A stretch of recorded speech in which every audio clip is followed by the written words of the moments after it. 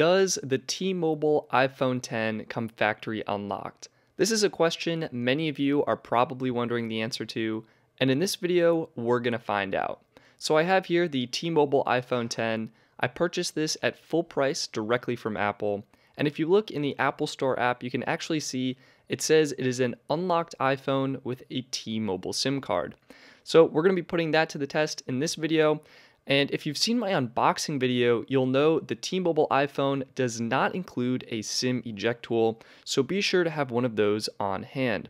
So if you look at the iPhone, it is actually connected to the T-Mobile network, and we can take the SIM eject tool and just pop open the SIM card tray to reveal the included T-Mobile SIM card. We can, of course, then grab our own SIM card. In this case, I'm using my personal Cricket SIM card, and just pop that into the phone. Next, you can see the phone is searching for the network here, and it may take a little while, but it should connect.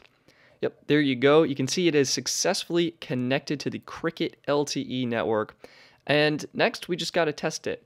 So I have here an iPhone SE on the Verizon network that we can use to make sure everything is set up and working properly. First, we can just do a basic text message test. Send over a text message to the Verizon phone, see if it receives it. And just wait a little bit here. And yep, there it is. You can see the text message was received. And now we can test out picture messaging. This would include group and picture messaging by sending a picture. So I'm just going to send that as a reply. May take a little while here, so I'll speed up the footage a little bit. And yep, there you go. So you can see both texting and picture messaging are working. So all aspects of texting work great. Next, let's try and do a calling test. See if that works. I'm just going to call the other phone here. And look, yep, looks like it's ringing.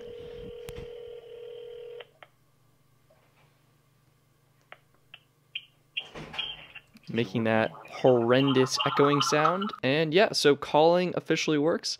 And lastly, let's test out the cellular data connection. So I just have my personal website, the bestphoneplans.net, gonna load that up. And yeah, it looks like everything loaded super quickly, very smoothly, and everything appears to be working fine.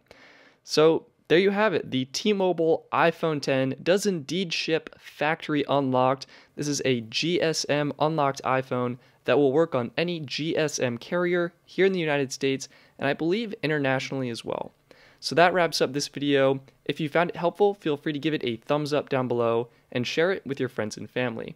Also consider subscribing for more videos like this one. I'm Stetson, thank you for watching, and I'll see you next time.